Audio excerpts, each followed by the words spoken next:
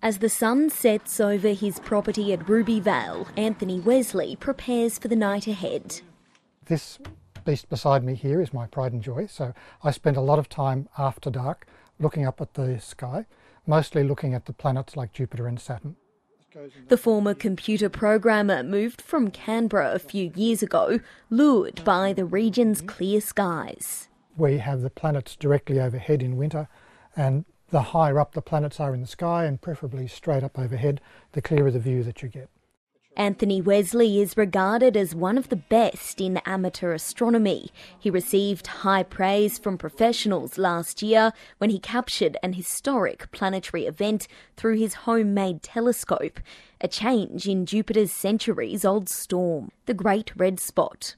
Last year it went through this phase which no one had ever seen before, where it suddenly started misbehaving. So amateur astronomers and professional astronomers are watching it very closely to see what it might do next.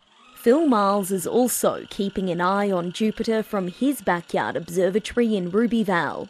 There's a bright spot, which is a new storm, which has occurred in the northern area of Jupiter.